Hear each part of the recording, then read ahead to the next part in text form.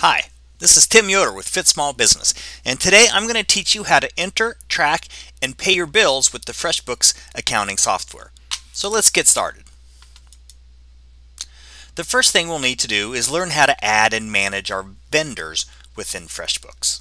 So from our FreshBooks dashboard, we can go to our expenses tab in our left menu bar, and this will open what I kind of call our vendor center. And so under expenses, we have bills, vendors, and uploads. We want to click vendors, and this is going to give us a list of all of our vendors. So in our little sample company here, we just have 6 vendors listed. If you're going to enter a bill, you need to first add the vendor. So we can come up here and we can click new vendor. And in the new vendor screen, most of it's pretty self-explanatory. So we have a company name if there is a separate, if it is for a business, you have a company name, your contact name then at the business. If it isn't a company, you can just have the first and last name, skip the company name, account number, email address, website, phone number, street address, all pretty self-explanatory. Over here, the default currency and language we've set up for this company is US dollars and English, but by clicking on that you can change those.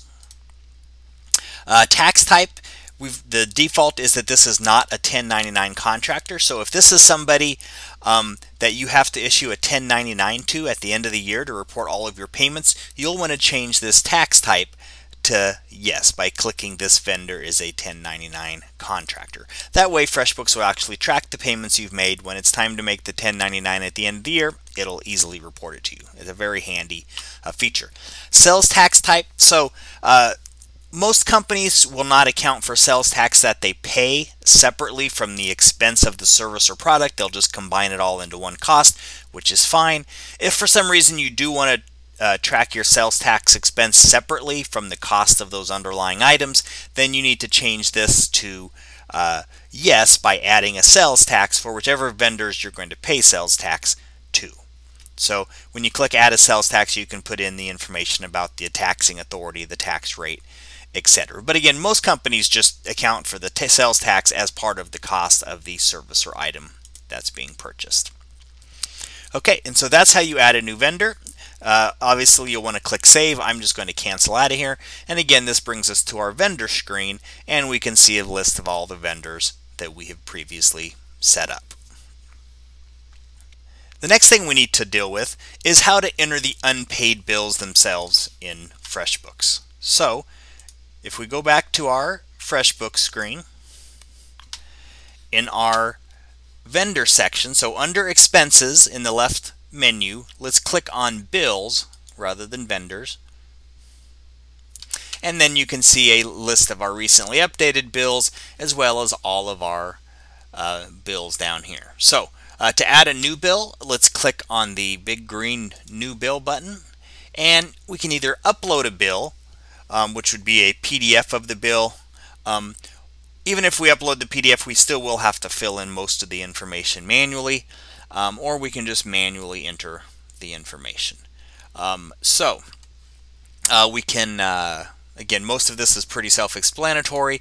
Click here, choose a vendor from the list you've created, the issue date, the due date.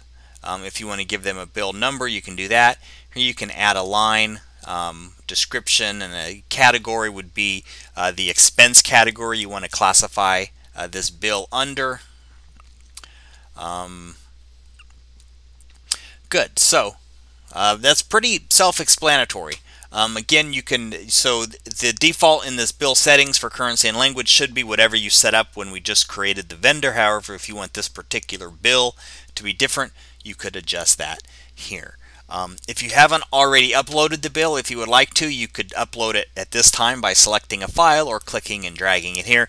Excellent idea to attach your bills if you're ever in an IRS audit or another situation where you need to verify the accuracy of an expense. Very easy to do so by clicking on the expense in FreshBooks, and you'll have a copy of the expense attached. So that's how you actually enter the unpaid bill. So remember, here we haven't paid the bill yet. We've only entered the bill as an unpaid bill. So the next task we need to complete is to view our unpaid bills. So obviously we need to view, see what needs to be paid before we actually issue payments. So let's flip over to our FreshBooks.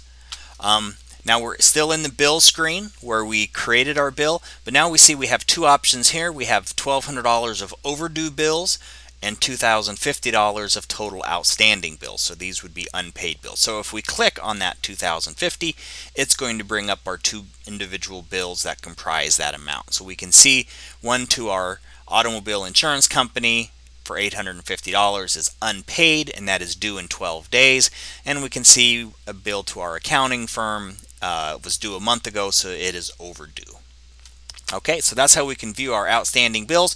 We can click over here just to overdue if all we're interested in viewing is our overdue bills, and then that shows just the one bill that's overdue. Okay, another way to view our unpaid bills is through an accounts payable aging report. So I'm going to go over here to our left tab and click reports,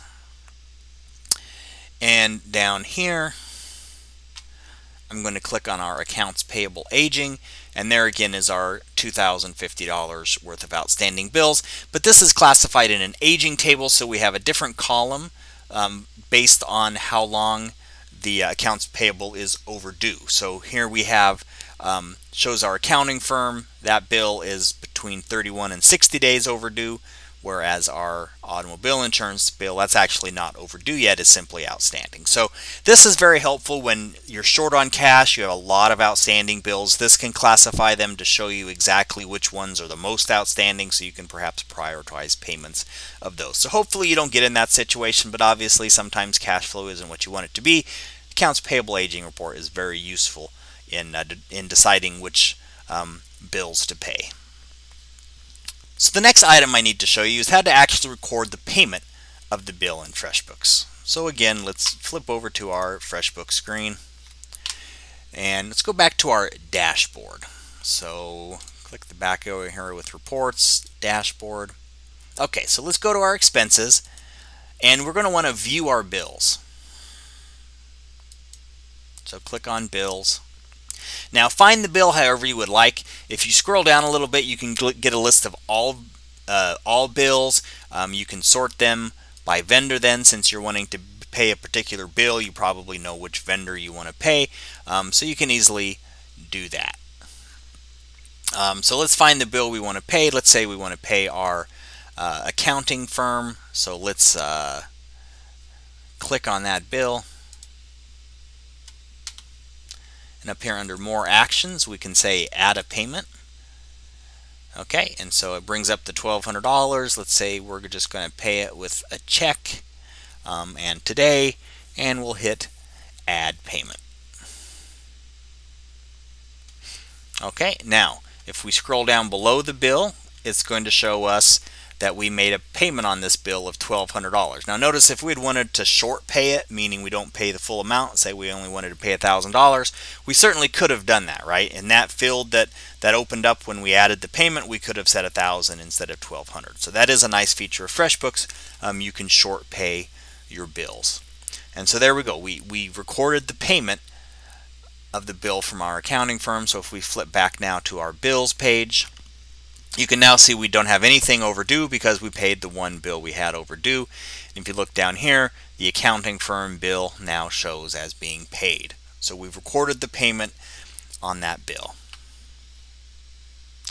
The next thing I'd like to show you is how to edit the bills once you've entered them in FreshBooks. So let's go ahead and click back to our FreshBooks screen.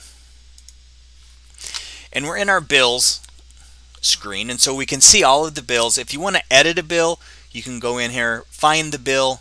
Let's edit this unpaid bill of $850. If we just click anywhere in here, it's going to open the bill. Now we can't edit it directly from here. We're going to have to hit the edit button. And now it's pulled up the same screen as when we originally entered it, so we can edit any of this information that we like. Okay? And that's it. That's paying your bills with FreshBooks. I hope you found this useful. This was one of 5 tutorials we have on FreshBooks from Fit Small Business. I'll provide a link in the description below that'll take you to the home page for all 5 of those free FreshBooks tutorials. And again, my name was Tim Yoder with Fit Small Business, and I hope you found this useful.